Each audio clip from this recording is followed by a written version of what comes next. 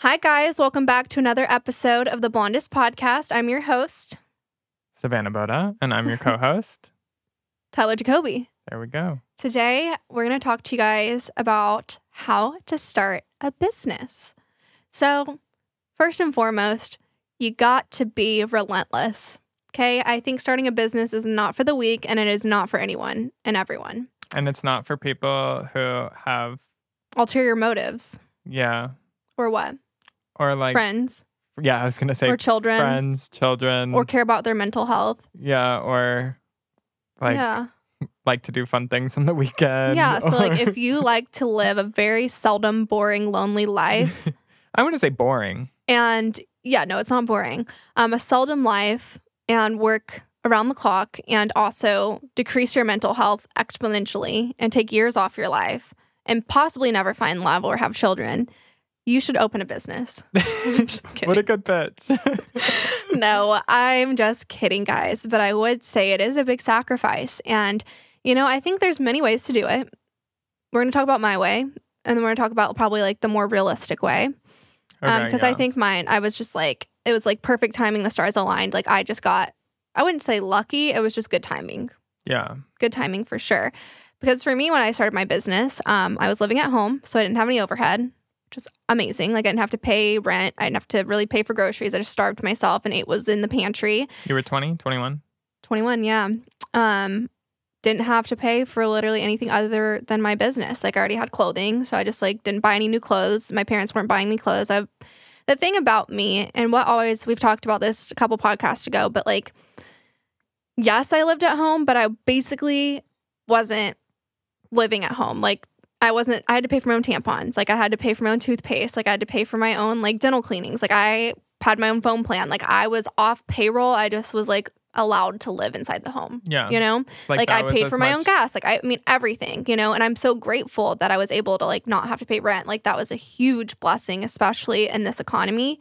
So that I could focus every cent that I made back into the business. But again, like I still paid for my own shit. Yeah. So, anyways, that being combined with not being married, not having children, and not really having friends, because during this time I started my business, all of the people I was friends with were in college, or, you know, not the best people to be around. So when I really got serious about my business, I, you know, kind of distanced myself from people that were not going this way and were kind of... Yeah.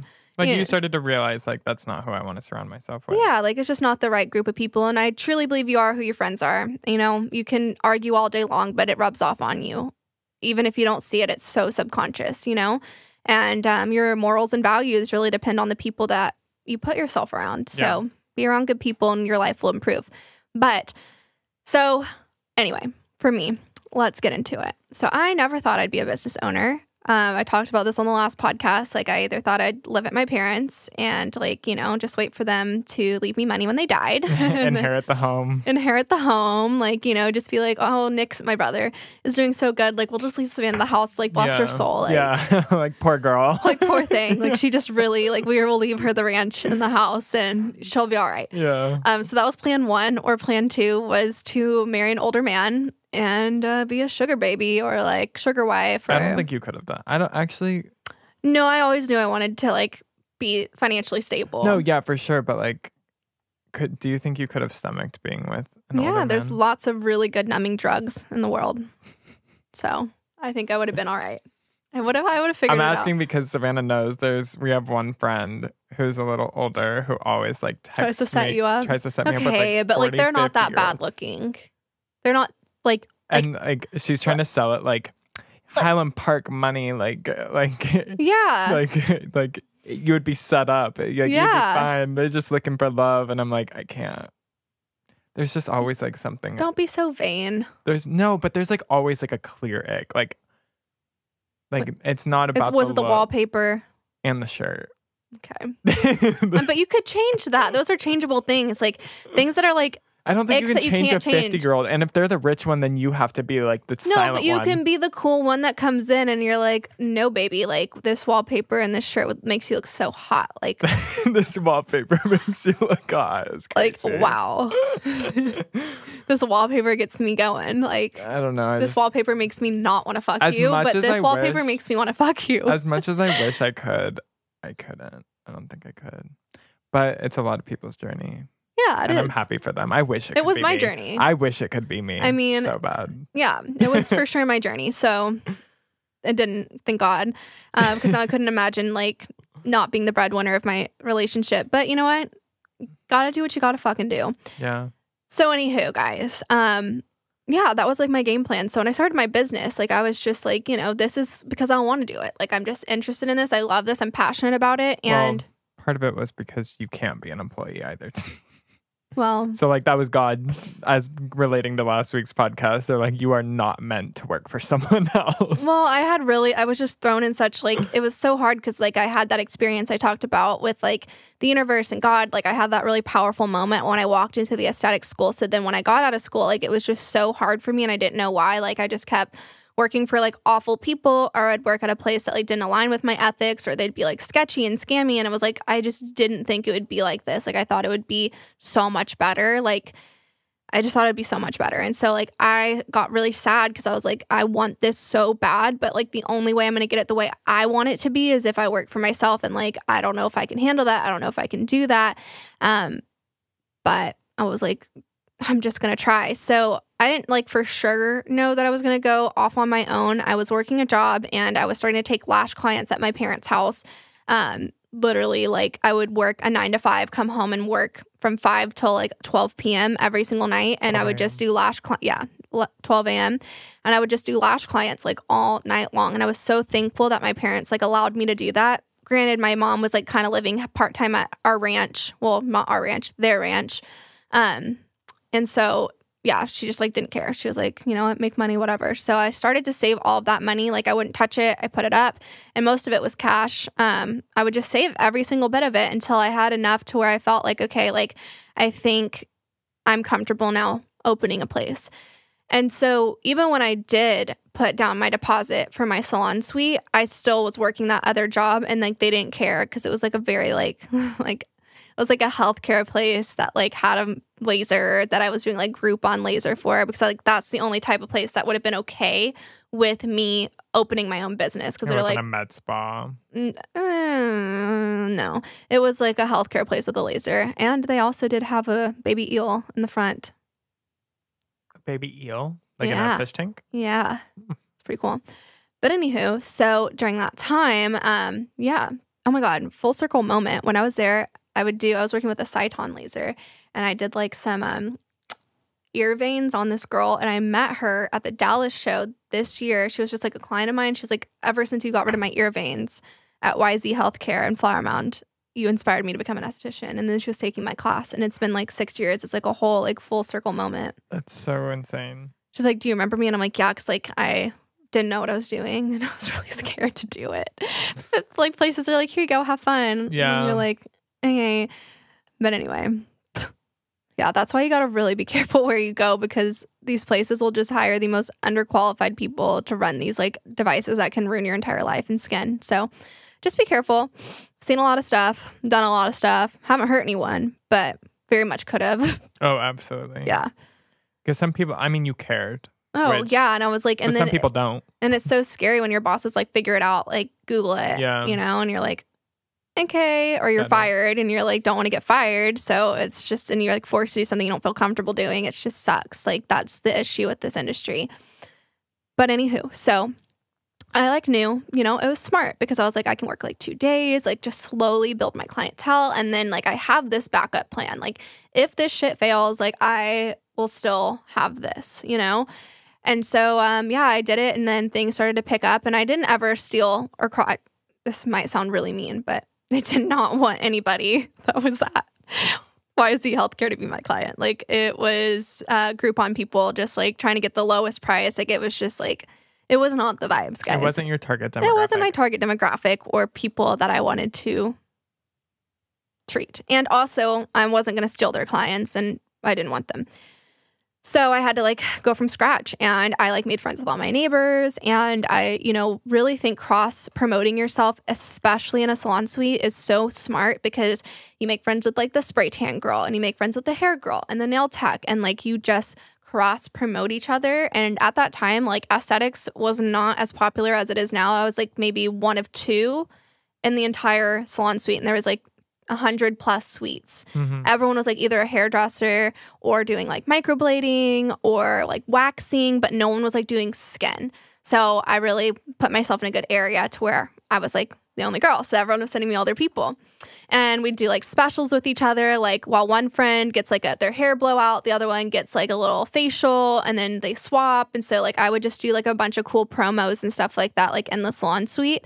And then Instagram, like I would start posting a ton on Instagram and just, trying to make educational content to educate people.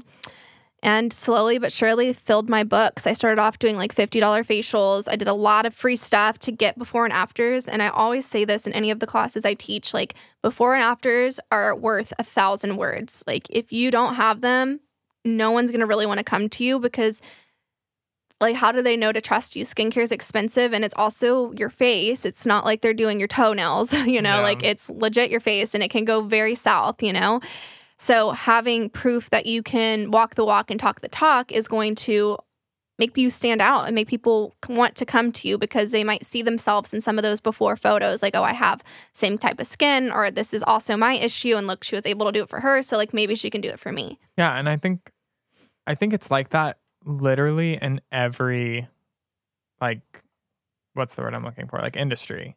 And it's crazy to me because I do see so many aesthetics profiles where, it's all pictures of themselves or like the products they carry or stuff, but there's never before and afters. And it's like, if you're buying anything, like if you're, again, with nails, you're going to look at the person's Instagram account to see what their nails look like. Like, do they look good?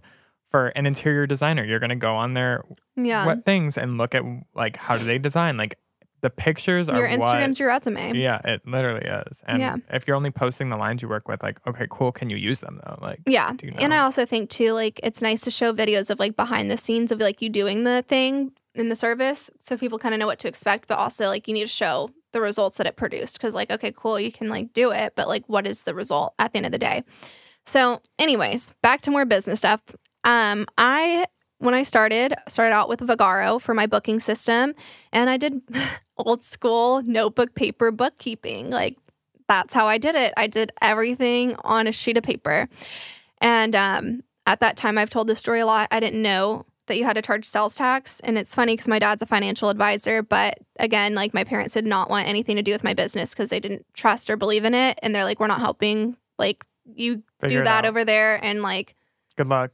Yeah. So, and then when I first hit 6 figures, 6 months into being a solo esthetician, that's when my dad was like, oh, fuck, we need to look at your books. And I was like, yeah, bitch, you do. Like, I'm about to get arrested. And he's like, you're not charging. And he was so mean to me. And I was like, you can't be mad when you didn't help me. I'm just a girl. And I did not know. But anyway. Like, back then it's crazy. Like, because I tried to look at like the stuff I would do or get, but back then, you didn't even have a service menu. You didn't have anything. Because every like payment that I gave to Savanna, it just says custom amount. So like she would take her calculator on her phone, like type out like the different things, like the products I got or like whatever. Yeah. It was just like I had like a spreadsheet in my phone of like how much everything was. Yeah. But like there was just no, like it was like. The Wild West. Yeah, it was. You had no idea what you were doing. But a dream and a passion. You just can go far. You don't have to have everything figured out. Like, ideally, like, yeah. Yeah, I mean, but like, funny. I think that's why people are hesitant, because they're like, oh my God, I have to have like all these ducks in a row to open a business. And I think like, And we've met other people who hire full consulting firms to get all this stuff squared away. And, that's one way to do it. Yeah, no, you can definitely do it that way. But I also think, if you learn as you go, like you can be successful. And I also think, it is scary to kind of just jump into it the way I did. Like, I definitely didn't know what I was doing, but I was like, we'll figure it out. Like, it's how hard can it be, like, and I didn't think it would be like a business. Like, honestly, like if you're keeping at a small scale and you're just like, doing it small, like it's really honestly not that hard to be a solo esthetician. But I would say, you know, when you get it to a bigger scale and like what we are now, like I'm constantly like, I don't know what the fuck I'm doing, you know? And having to like figure things out and like hire people smarter than me, like Tyler, to help me like manage some of the things that I'm just like way over my head. Like, don't know about that, babe. Like, I know what colors look good and I know how to market and I'm really fucking good at skincare.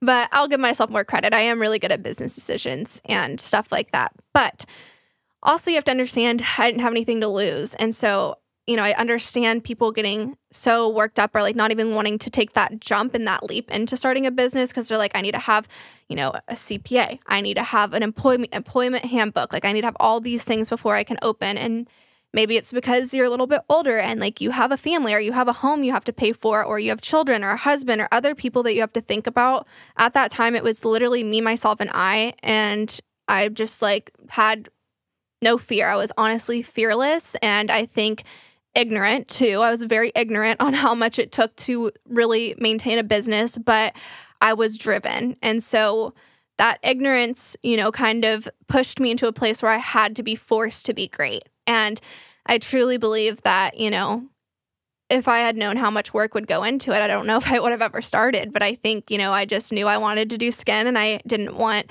to work for awful human beings. And I wanted to do things like my way. And I wanted to use the products I wanted to use and not be told that I can't use certain lines. And I just wanted to make a difference and make a change. And I think when you start a business and you have a clear mission of helping others or whatever it is, whatever your mission is, you have to have one. And for me, it was ethical and results-driven skincare. Like since I was 21, that has been it. And I know people have copied that and it's in everyone's Instagram bio now, but that was my mission statement that I started. It is a good one. So I don't blame you guys. Like it is slay.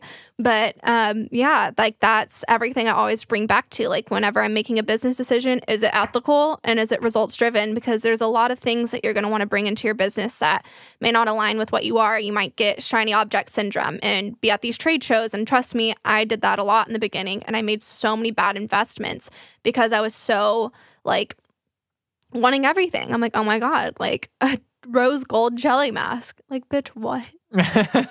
No. Is that ethical? Probably. Is it results driven? No. Absolutely not. So yeah, decisions like that had to be made. And I think niching down when you're starting a business too, like you don't want to be for everybody or you'll be for nobody. So you don't want to be the Cheesecake Factory of aesthetics. I say that all the freaking time. Like find what you're good at and be a specialist and people will come to you. There's so many estheticians that refer their clients to me that live locally around me because they don't do acne. They do different kinds of things and different kinds of treatments. And I don't do fluffy facials, even though, and I want to say, and Savanna Boda said this, okay? Are you ready? I think whether you're results driven, medical spa, or a fluffy, relaxing spa, we are doing something so important to empower women and men and whoever wants to walk into the door. And I hate when people are like, oh, like, well, that doesn't get results. Okay, sometimes skincare and service-based industry is not just about the result on the outside. It might be the result on the inside. If someone went through a divorce, lost their child, their husband, just that power of touch and that moment for them to relax and be in the moment and just feel good about themselves is self-care. It is results from the inside. So I definitely think there's a place for all different types of estheticians, whether it's a day spa or a med spa, or you're doing more relaxing facials versus doing microneedling, lasers, and chemical peels. Like at the end of the day, what we're doing is empowering people that walk in our door to feel good, whether we're doing it on the outside or make them feel good on the inside. And I think that's so beautiful and so powerful. So that's what I think. Slay. Yeah. Where was I before I went on that tangent? I was saying something good. I don't remember. I just got so encapsulated in the feels. Thank you. Of what you were saying. Because I know, like, I think I've been a bit pretentious, I'll be honest, in the past about, like, oh, like, I only want to do things that are results driven. And, like, I think I've made some estheticians feel bad about not being in the more medical space. But I just want to clear the air that, like, I don't feel that way. Honestly, I have respect for them because I would have carpal tunnel. Yeah. Like low key, like I wish I could still do that, but my hands would fall off. Yeah. But no, I just. You were talking about niching down. Yeah, niching down, exactly. Sorry, it took me a second to get back to where you were. And I love a good facial. So anyways, yes, that's what I was saying. People, I will refer out to estheticians that do that kind of service because my clients are like, I just want to I want to feel good. I want to get in a robe. I want like the steamer. I want spa lights. And I'm like, that's not here, but I know someone for you, you It know? used to be like that. Yeah, but the thing is, for me, I, really wanted to focus on results, Yeah. and that's what I wanted to do. And, you can marry the two, and I've seen a lot of people do it successfully, and that's what I did. So I started off more relaxation, then I went like kind of med spa, day spa hybrid. But I started to blow up, and people wanted my services, and I was turning away so many people. And I, talked to my clients. I'm like, would you be okay with shorter service times and being able to like get your peel and get out, and I'd be able to get you in? And they're like, yeah, like I just want what's going to move the needle. I don't need all of that. And honestly, in a fast-paced society too, I have a lot of clients, they don't want to be in a room for an hour. They just want to get in, get what they're supposed to get done and go. They don't need to be rubbed. They don't want to take their clothes off. Like they just want to come, get the treatment and get out. And other people want something different. So that's why it's so great that there's a million med spas, because you can find what fits you and what fits what you want. Yeah. I think in the new spa though, for sure, I'm going to incorporate some of that feely touch back in, but also make it optional for those clients that like that quicker service and want to get in and get what they need to get done and get out. And I'm like that too. While it feels good, I've had times where I'm getting my hair done and I'm like, bitch, just shampoo it. I want to go. Yeah. Especially at a hair salon when you've been there for fucking 3 hours and you're like, I just washed my hair. Please just blow it out. And I just want to go, So, I get antsy with my nails too. I don't want to be somewhere for a very long time, a very anxious person. So I like to cater to everyone, that might feel that way as well. But yeah, we still make sure it's meaningful and impactful. 30 minutes is a long time to be with somebody, but I do think, it can be something that people want a little bit more fluff added in, and some people don't. So I think it's just really based on your clientele.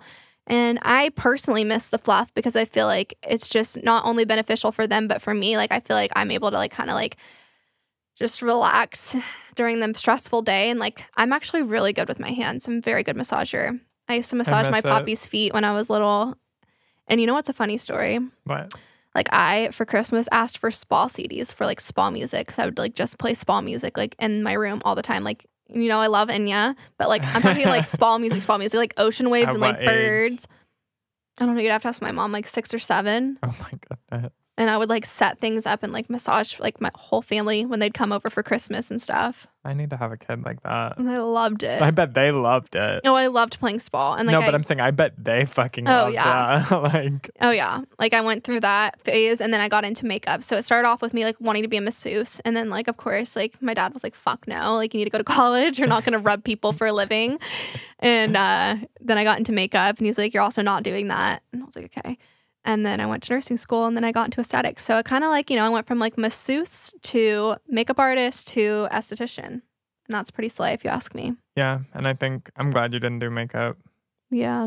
You feel like makeup's a dying industry? I think people are getting too good at doing it on their own. But I think people are also lazy and want to get it done. Yeah. I don't think it's a dying industry. I think the lash industry, unfortunately and sadly, is a dying industry. Because it's so much upkeep, so much time, and it's expensive. And it's not good for your lashes. It depends. I'm not educated. Well, I'm not educated enough to say yes or no, because I think everyone's different. I think it comes down to the technique and the products that are being used. I think, and probably how the people treat the lashes. Yeah, I think there's a lot of things that go into that, but I do think people are going towards more natural. Because I think we went through this whole big booty, big lashes, big tits. No, I don't think tits have ever been in or out, but really, no, I think tits are tits, but definitely bigger booty was a thing, and more curvy, voluptuous, and then big lashes, and then just I think a little bit, more full bleach cake. Blonde hair. Well, yeah, I think that. I think we're kind of getting back to what's in style right now is just more natural, but I do think that's so subjective, and some people like what they like and don't like what they don't like. I'm not going to change my body or change what I like because of what's in style or not in style. But I do think what it's coming down to, not only are people wanting to be more natural, but I think really the biggest thing is it's just a lot of time out of your day to go get your lashes filled. You have to do it so often, and it is expensive, which it should be, because it is a lot of freaking work. I did lashes for a really long time, and yeah, it's a lot of work. Is it stressful? No, it's fun. Okay. But I think, that you get to a point where you get burnout, because it's just the same thing, and it's very tedious. And It takes a lot of time and it hurts your back. I feel like I have too shaky hands to be doing all that. I think once you like do it enough, like you get better with it. But yeah, I mean, I do worry about that. I do, because I feel like it is kind of on the outskirts. And I think microblading is a little bit too. And permanent makeup a little bit. I mean, that's small. like, that's scary to me. Like, it's just like there such are a some commitment. really good people Because and that use really good pigment. I think it's just scary because, well, I'm just talking about the commitment to it because like well, it's eyebrow not really trends. forever.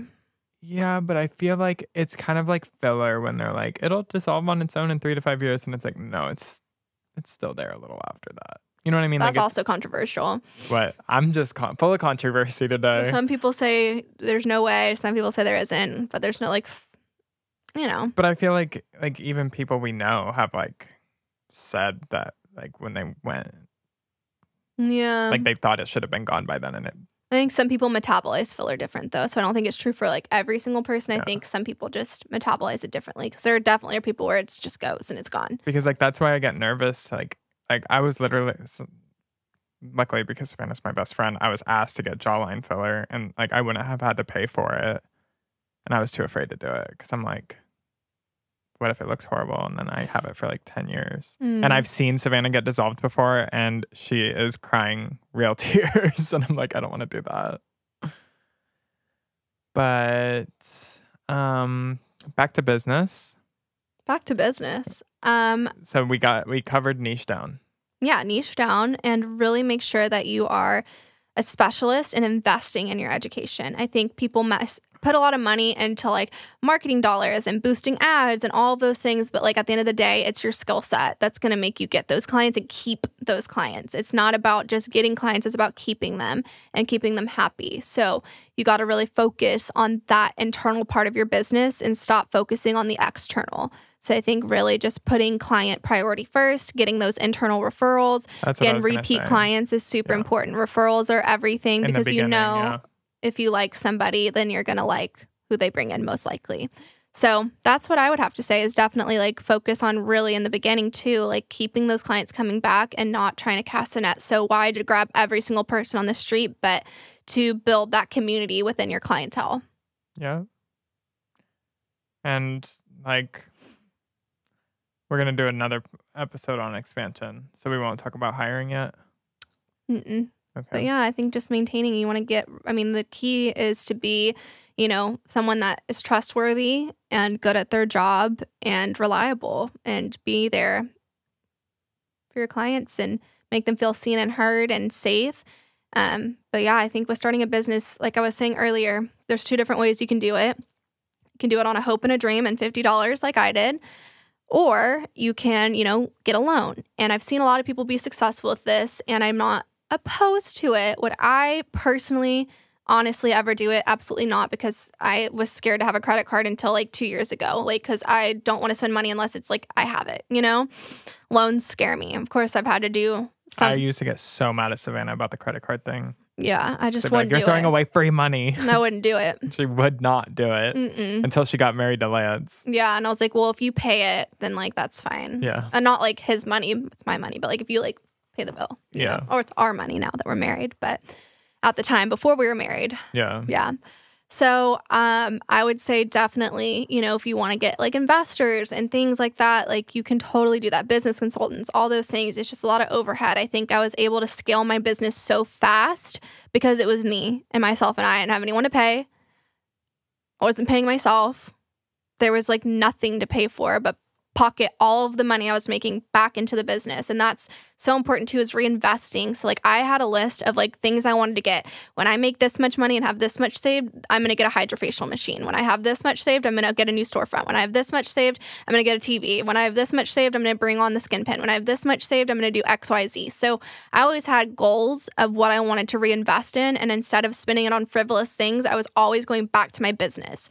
Always. Every single thing before I ever bought myself my first purse. Like I always put everything back into the business to grow it and scale it. So I think that helps when you don't have a bunch of people to pay, you don't have a bunch of overhead, and you're able to really just reinvest back into your business as you go and as you grow. And like, and also being extremely careful what you spend your money on and knowing what you need to and what you don't need to, because like you said, not having overhead for the first You should be able to make money with your hands. If you are a good esthetician, you should be okay with making money with just using your hands. And that's what I did. I had no machines. I maybe had a microderm machine. You didn't even have retail. Mm-mm.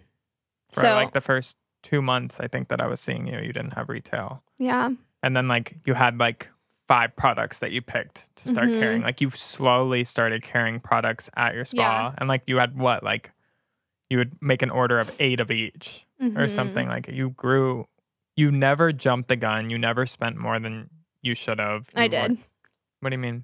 I definitely like got a bunch of back bar that like I didn't need. And like I would go to like shows and like buy a bunch of shit that I thought was cool. And then like it would just sit. And so I definitely did. I feel like you used it though. Like at first at least. No, definitely not all of it. I made some bad investments for sure. But you know, I think that's part of business. That's trial and error. Yeah, you have to see what fits and what sticks and what doesn't. But I think, you know, on a smaller scale, like I wasn't losing like the $40,000 that we talked about last episode. But you know, to me it was $40,000 at the time because I was not making great money. But yeah, I definitely think it's super, super important to just make sure that you are being smart about what you're spending your money on and just always putting that back into the business, especially in the beginning, and really focusing on growth and what you're going to do next and having a game plan. I think, you know, planning is very important when it comes to business. So yeah, I hope you guys enjoyed that. I think my mascara's here. She's the pro. Love you guys. Happy Monday. Happy Monday. See y'all next week.